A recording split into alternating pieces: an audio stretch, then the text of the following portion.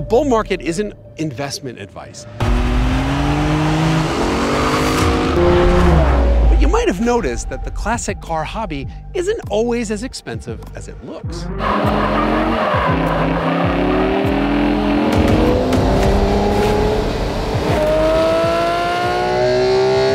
Sometimes they appreciate enough to cover their maintenance and upkeep. Hagerty has an entire team of nerds who do nothing but make spreadsheets and crunch numbers, and every year they identify 10 cars and 1 motorcycle that are likely to appreciate. Oh my God, you are a lunatic! In fact, owning one of these is like being able to drive your 401k, and that's why they're picks for Hagerty's 2023 bull market.